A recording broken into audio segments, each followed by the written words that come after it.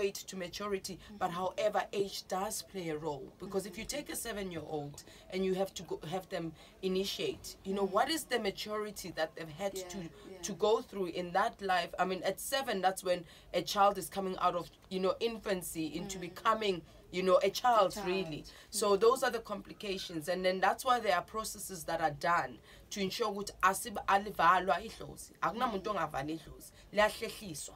So there are ways in which ungathi ngiyalihlehlisa ukuthi let's wait for this child. And also we also want healers now who are not, when I mean educated, is we do want people who are literate, because we're working in the current context where we need to be articulating this work so it makes sense to the ordinary man, and then that's where education plays a role. So I'm pro education.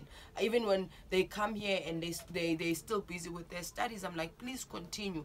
Unless lona lingafuni, kodwa once you are done, you can still complete your studies and you can complete things. So I always try the other options before I can say yes to mntwana omncane. And ganingi, when the parents come, I'm like, that's your calling and you know it. You know, so I had another incident where the mother was here and I said, and I was like, oh, but what, my husband is Christian, what is, I'm like, this is your child. Are you gonna have this 18-year-old be robbed of what they could have because you are afraid? Exactly. When you talk about I mean into yakho lena but ufuna ukuthi ingene emntwaneni, and then she says, I'm a Christian. Yes. Talk to me about this notion that uma ubiziwe, then therefore you non-Christ, you non God. But let's look at Christianity. I come from a born-again Christian background. I was born again from the age of 12. And when I was 23, things were not making sense in the church anymore. Because as much, I went to church 7 days a week. I was part of everything in the church. I ran the children's ministry, but nothing was coming. You know, the riches that Christ speaks about were not being fruitful. They were not coming to power, and I had to start to question a lot of things. So when we speak about Christians, we speak about a Christ consciousness.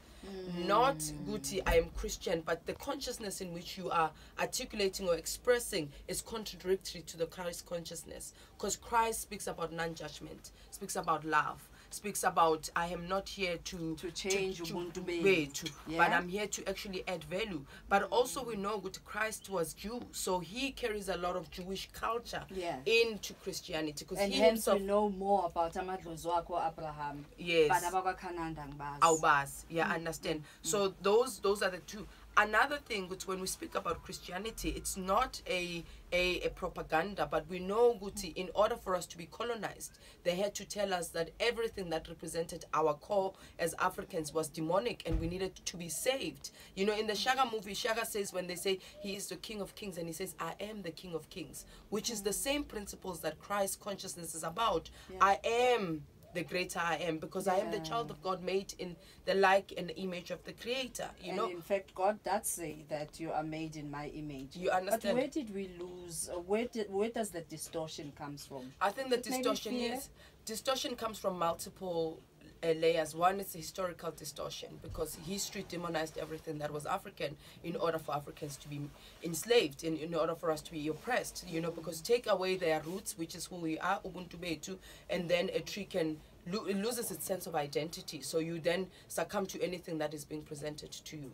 But currently as well, it's our own misconceptions and prejudices towards who we are as Africans, that we having these conversations now is to challenge that anything that equates to our essence and who we are is demonic or is backwards. Hence I'm speaking about abantwana fanele baye esikolweni.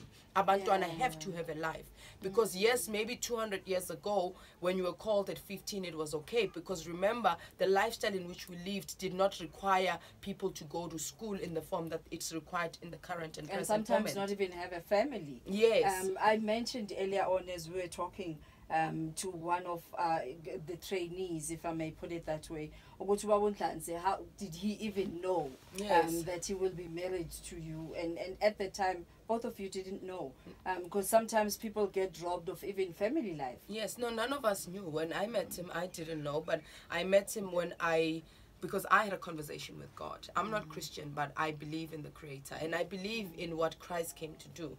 But once you put I'm not even a traditionalist, you know, I'm a spiritualist. And what I mean by that is that I'm forever evolving, and I always tune into what the present and current state is asking of me to serve